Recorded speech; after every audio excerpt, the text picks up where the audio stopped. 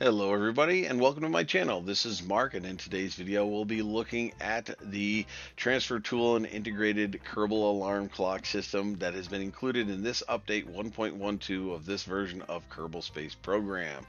Now, I have to be honest with you, I usually like to do things manually. I've never really used an alarm clock before, and I've used MechJeb, of course, but this should be a testament to how easy this is. This is to use, because I'll be honest with you, I think I got this thing down in just one or two tries. It's actually pretty darn easy and very, very efficient.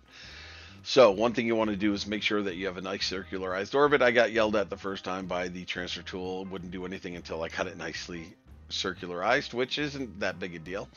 But we're going to be going to the MUN in this case. So if you look at the two tools on the right hand side, you see one looks like a snowflake. It's the transfer tool. And of course, the alarm clock looks like an alarm clock.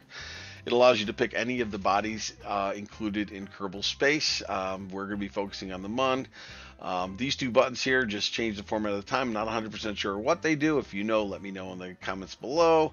And of course, you're going to want to create an alarm, which is how it integrates nicely with the alarm system. So once you hit create, boom, you'll see, I mean, within seconds, you have an encounter.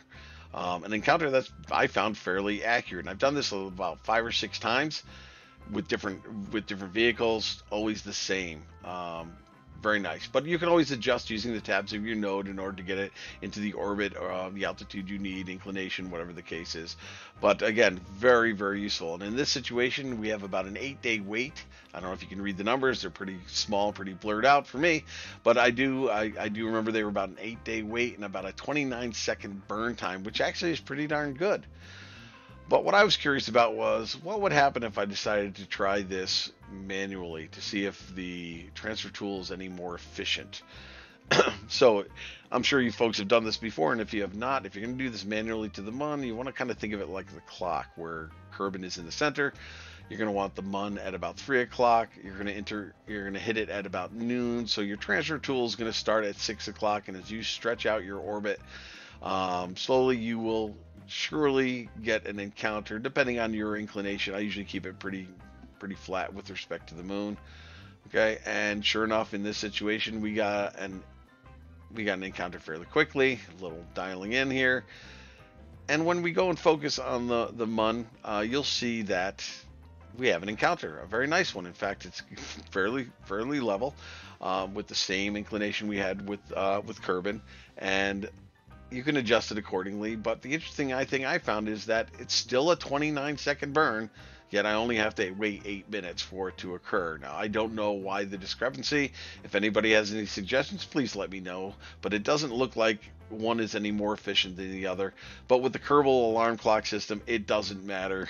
8 days, 8 minutes, it'll stop you when it needs to stop you. So what I wanted to do was take a look at going to another planet. In this case, I chose Eve. So if you choose Eve and you hit create, keeping the create alarm checked, you'll see that once you hit it, you have an escape trajectory.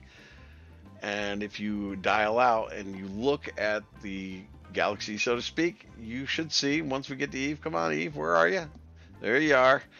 You can see already that our node has got us an encounter with Eve, which I'll be honest with you, whenever I try to go to Eve, it takes me quite a few attempts at dialing in the angles and the timing and such. This is just wonderful. I don't care how long it takes to get there. It just makes it so much faster. And again, as you focus in on Eve, there's our encounter. Of course, it's not the best, better than I can do manually, but if you get into the same orbit of the sun as Eve, you can adjust this accordingly, get a better encounter. But I'll tell you, this takes a lot of the guesswork right out of it. It's about a 1 year and 100 day wait time before the node. And of course, the burn is only about 30-something seconds. I gotta say, pretty effective, pretty efficient. And again, with the Kerbal alarm clock integrated into this, who cares if it's a year and 107 days? Do some other missions while you're at it. It doesn't matter. Or just fast forward it. The alarm clock will stop you when it needs to stop you. And trying this one more time just to see how easy it was, I went and chose Duna, hit create, escape trajectory, and when we scroll out, you will see that even Duna, going outwards from our into the outer scope of our universe here, we see that our encounter is actually fairly good as well there. Again, not perfect, but once you get in the same circular orbit of the sun as Duna, you can adjust it, make it more fine-tuned and accurate so that you can make it efficient. But I'll tell you, another 30-something second burn in a 1 year, 107-day wait or whatever it is. But again, I'm very excited about this. This is going to take a lot of the guesswork out. Now, some of you folks are probably pros at transferring to planets. I was never that great. This is going to make my life very, very simple. So, folks, thank you so much for watching. Hopefully you found this informative. I'll tell you right now, if I can do this, you folks can do it too. Very useful tool. If it helped you out, please feel free to leave a like, hit the subscribe button. But I really enjoy doing these videos, so if you have any suggestions or comments or any corrections that I need to take care of, please leave them in the comments below. But until then, thank you so much for watching, and I'll catch you next time on my channel. Take care.